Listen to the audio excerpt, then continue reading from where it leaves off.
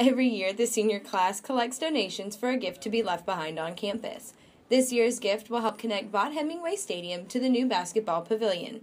Senior class Vice President Vivian Pears hopes this gift will help seniors give back to their campus. We really want this to be something that the students get excited about, and especially since we're doing it with the pavilion, we feel like it's going to be something that people get really excited about.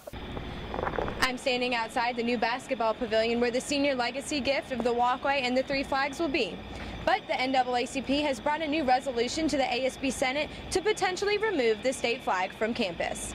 Senior class President Mary Kate Berger said that this new resolution has not raised any concerns for this year's legacy gift. On all the renderings that I have seen and from discussion at the beginning, it has been just the 3 flags. They never said to me, these are the 3 flags that's going to be. So we haven't really had any issues with the current legislation that's going on campus. Junior Henry Lartigue doesn't think that this year's class gift was potentially the best option.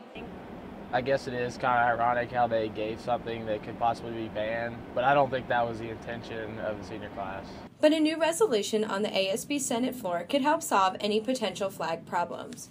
The ASB Senate also has another resolution coming through to the floor next week about potentially flying a coordinating color flag for whatever game is going on. ASB will be voting on a resolution asking for the removal of the state flag from campus next Tuesday.